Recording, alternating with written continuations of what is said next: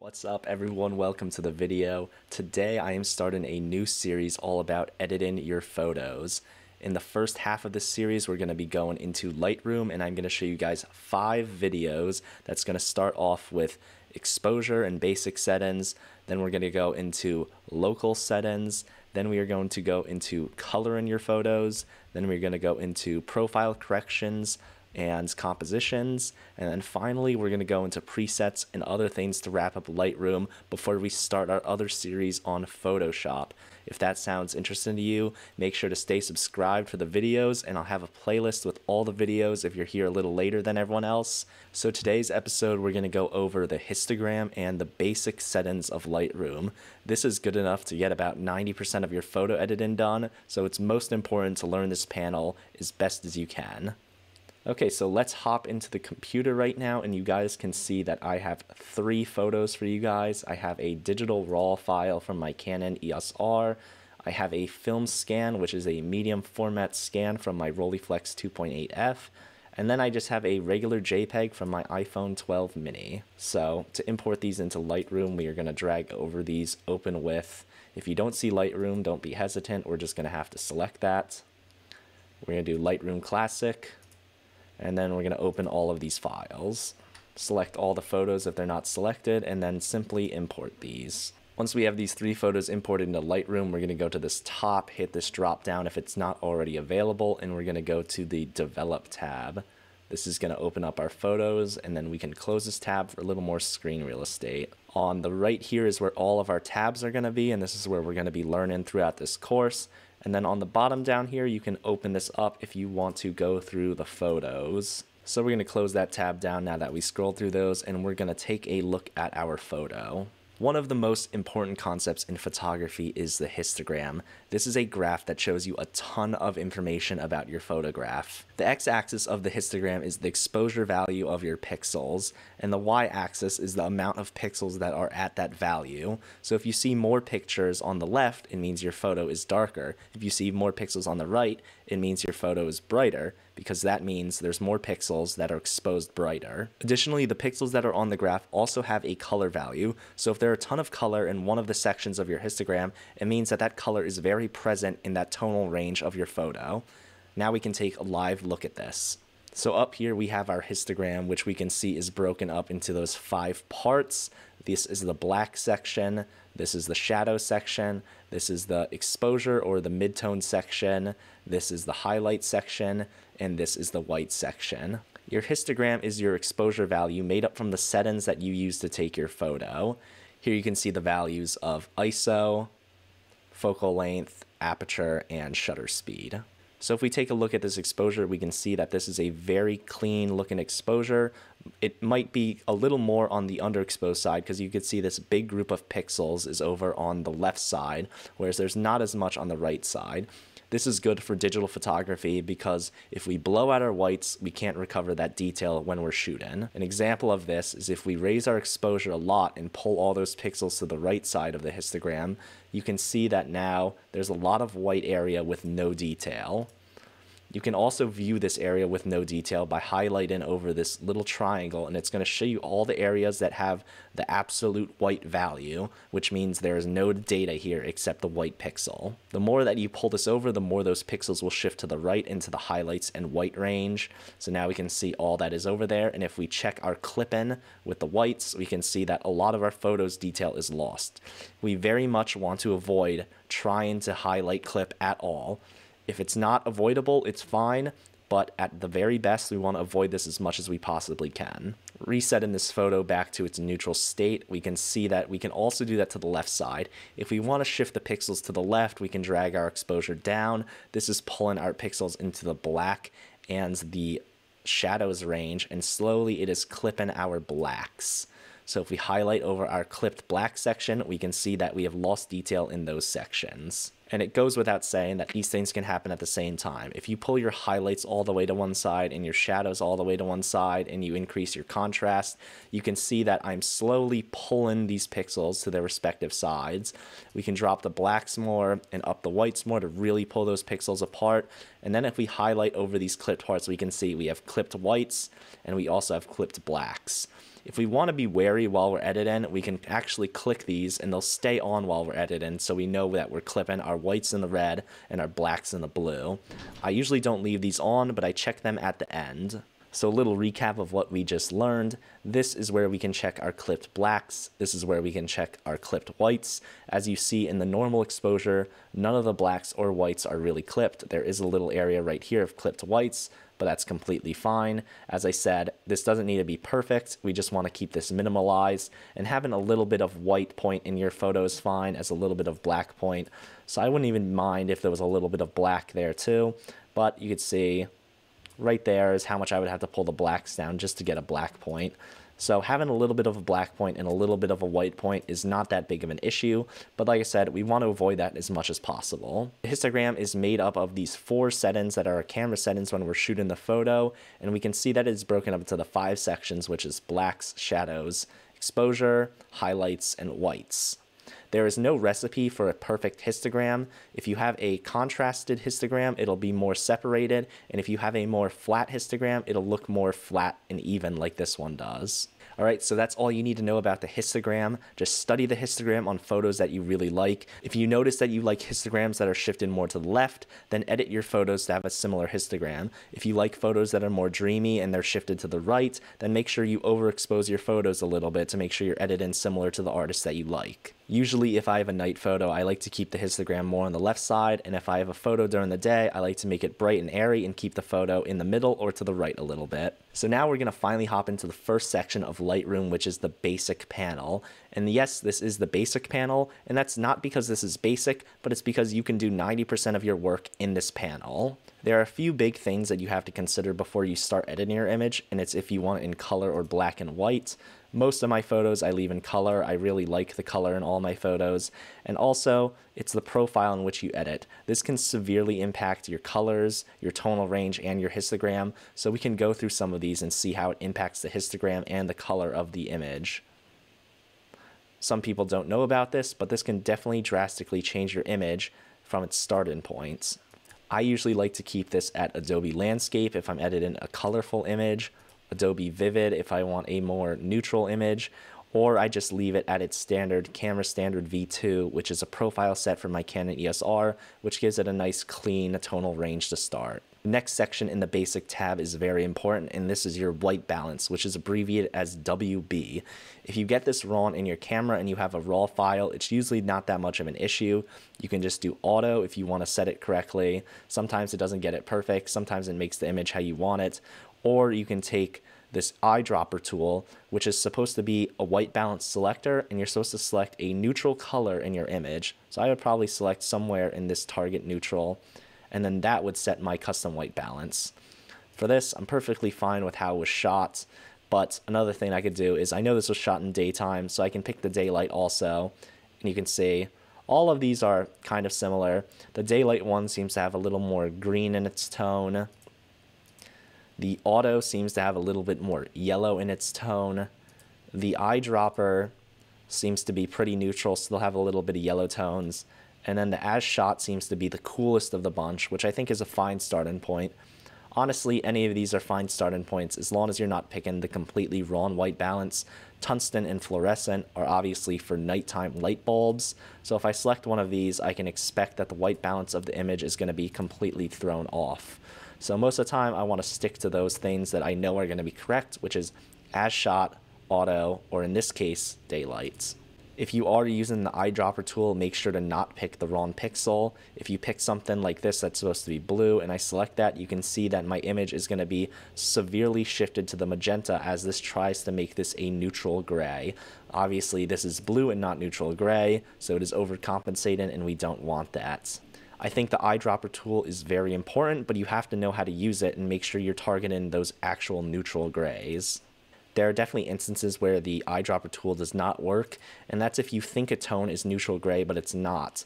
If you highlight something like this wall that I thought was neutral gray, but really it was a yellow wall, just slightly tinted yellow, then I could get a completely wrong white balance. Like I said, I'm going to keep this as shot, and during the coloring section, I may play around with this more to get a more colorful edit, so stick around for the coloring video so I can show you how to use temperature and tint on how to make a colorful and creative image. The next section that we have in the basic panel panel is the tone section. Now this is important because this directly relates to the histogram that we checked out a few minutes ago. In this section we have exposure, contrast, highlights, shadows, whites, and blacks. If I hover over these little sections and sliders, you can see that highlights the histogram to where the area it is going to affect.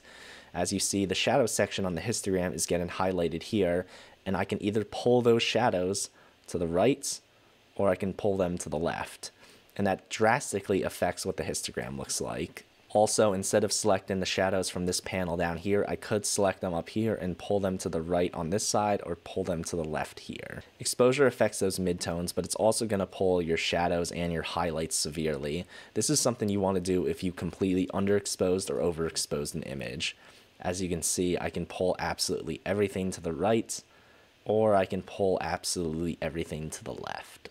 Contrast is something I really don't like to touch that much because it's something that can severely ruin an image if you don't know how to use it correctly. Ideally, I like to use the highlights, shadows, whites, and blacks to make sure that I can add contrast this way. I'm much more likely to pull these to the right or left than to pull contrast. As you can see, if we pull contrast to the right, our shadows and highlights are really starting to pull to the left and right respectfully, and it starts to ruin the image, and the image starts to fall apart and look kind of unreal.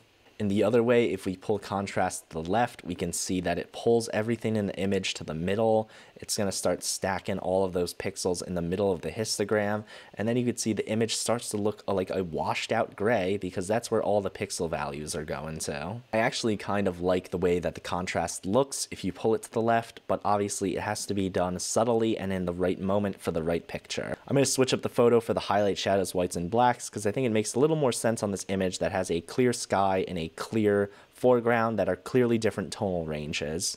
If we take a look at our histogram, we can see that all of our bright pixels and our highlights are mostly that sky, and they're all this blue valued pixel. If we look at our midtones, we see our house, which is yellow, and you can even see that sign, which is showing up red right here on that darker side of that midtone value.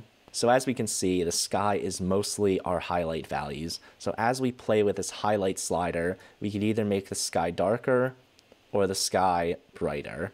Now, not all of the pixels are the sky, just most of them. You can see that there are some highlighted pixels over here, and those are also getting brighter and darker respectively as we turn. Next, we're going to go to the shadow section, and we see that this image is actually pretty bright. There's not too much in the shadows, and they're all around the same neutral color. The shadows are probably in this area of the photo, so we can see those values change as we lift these shadows up and bring those shadows down. And then we're switching over to our final photo to go over the whites and blacks. We can see that this is a high contrasted image. We have our subject, which is in this mid-tone section of our thing, and then we have our dark points of the photo, which is all these black points. We can see that it is clipped a little bit, and we can see we also have these white values here. So if we go ahead and mess with those white values, we can see that we can make those whites really bright and even add a little more whites to those, or we can take those away and dull out those lights a little bit. Same thing with the blacks. We can really pull the blacks down here and crush all of that detail in the photo, or we can be smarter and we can lift the blacks a little bit to show the information that we were hiding inside of this car. As you can see, even though we pull those blacks to the right as much as we could, just because the image was shot in a certain way, we can't recover some of that black detail. We'd have to go to the exposure to pull that up a little more to try to recover that, and probably the shadows to recover that shadow detail a little more. And even then, we're still left with some black detail. So getting it right in camera means a lot, because otherwise we can't fix everything in post. So next up in the basic tab, we have the presence section. This contains 5 special effects, which we have texture, clarity, dehaze, vibrance, and saturation. The first 2 things I want to talk about in the presence section is the texture and clarity. Now these 2 sliders have to do with softening and sharpening the image. Texture is like a smart soften or a smart sharpen, whereas clarity is like a general soften or a general sharpen. If we pull texture all the way to the left, we can see that it softens most of the image, but it's smart enough to leave some areas like the sign and the license plate sharp.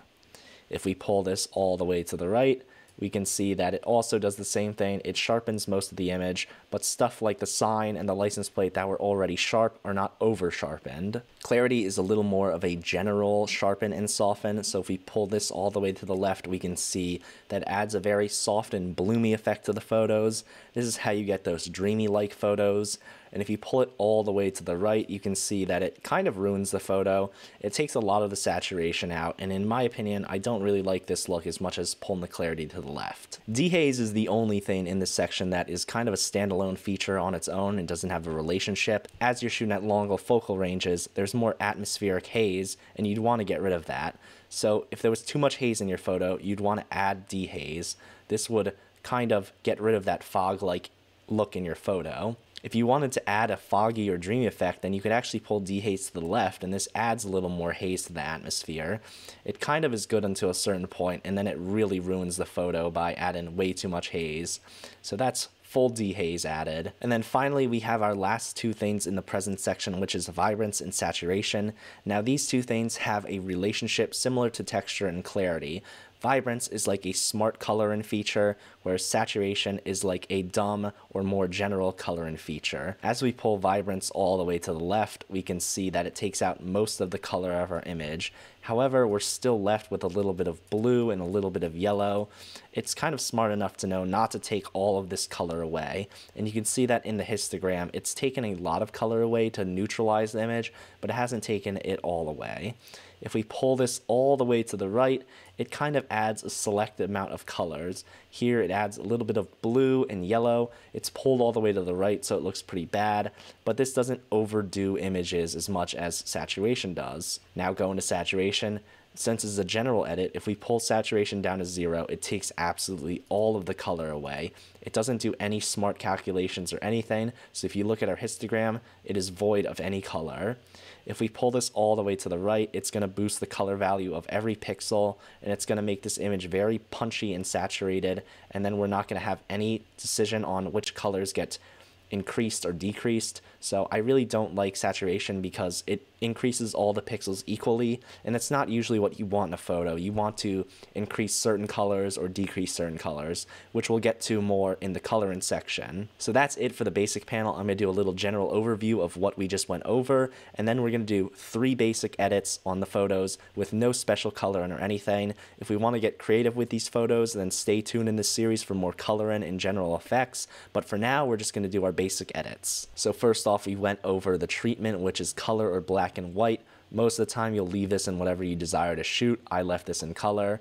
Profile, you can pick whichever one best suits your needs. I usually leave this in a standard profile set for my camera. Next up, we have white balance, which I like to leave as shot, but it's also okay to leave this in auto, or it's okay to select this with the tool on a neutral gray color. And if you know exactly the type of setting that you shot in, then you can also select that to flash, fluorescent, tungsten, shade, cloudy, daylight, or a custom if you know exactly what it was if you were in a studio. Next up, we have the tone section, which has exposure, which is the general brightness of the image. We have contrast, which kind of pulls the blacks and the whites to the right or pulls them both to the middle. Then we have highlights, which lets you pull your highlights to the left or your highlights to the right. Then we have shadows, which lets pull your shadows to the left or your shadows to the right. Then we have our whites, which lets you decrease the whites or increase the amount of whites. And then we have our black section, which lets you increase the amount of blacks by pulling to the left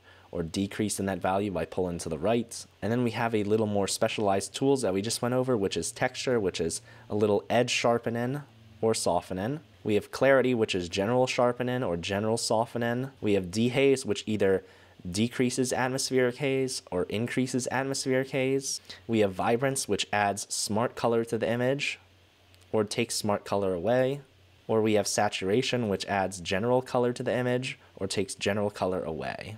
The only thing I really didn't go over is this auto button in this tone section, which will try to kind of adjust the image for you. And honestly, it does a pretty good job, but for me as a creative person, I don't think it is a good idea to click the auto button because it really locks you into a certain place. But if you're in a pinch and you need a good edited photo, then hitting the auto button is 9 out of 10 times going to give you a pretty good image. So my creative breakdown when I'm looking at this image is I want this image to kind of be a dreamy, almost pastel color-like image, and I want it to be a little more bright.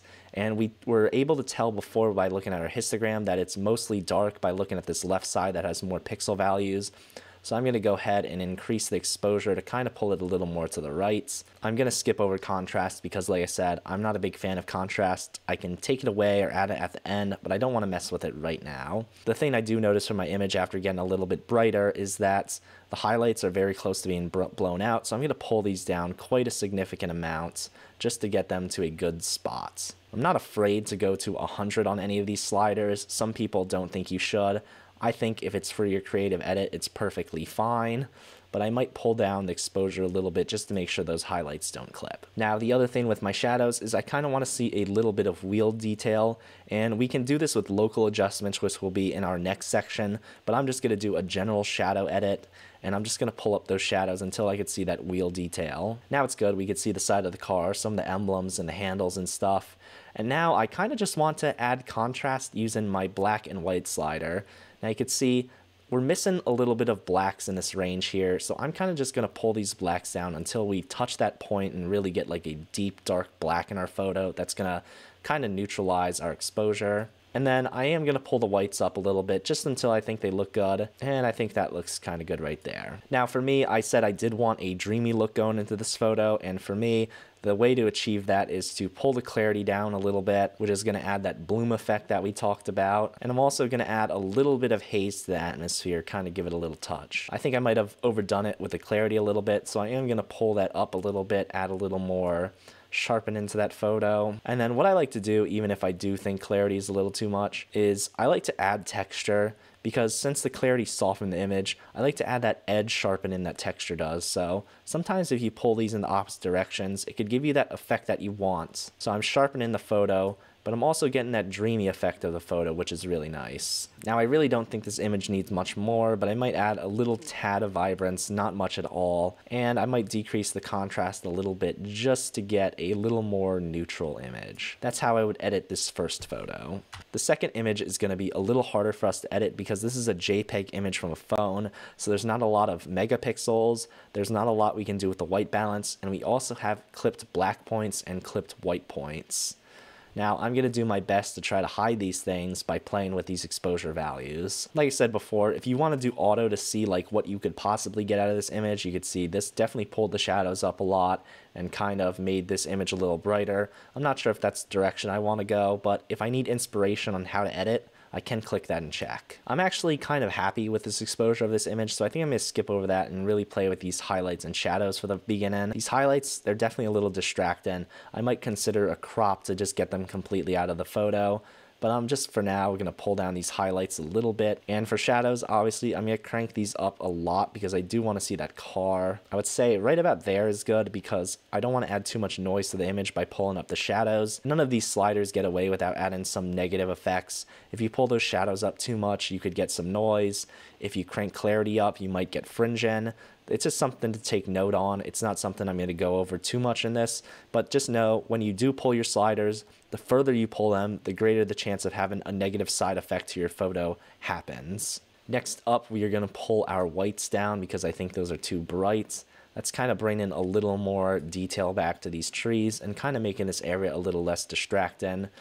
And I'm going to play with the blacks a little bit just to get to a decent point. The next thing I can think of is I really like the detail that we have in this window with these raindrops. And I think I'm just going to crank up texture a little bit to kind of accentuate those raindrop details. And I might even bring clarity up a tad bit just to accentuate those details and kind of sharpen this. If I don't like it, I could pull that clarity back down like the other image, but I think that's fine for now.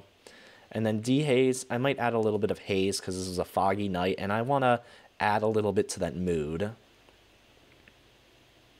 So that brightened our image up a little bit too much for me, and I'm just going to go up here and pull the exposure down a tiny bit. So now we have a little bit more haze. It's a little less contrasted, which is fine. So I'm actually going to finally add a little bit of contrast at the end to kind of get back that crunch. Now I'm really seeing a lot of color in this image, and I'm really liking it. I got the red here. I got these little green tones here.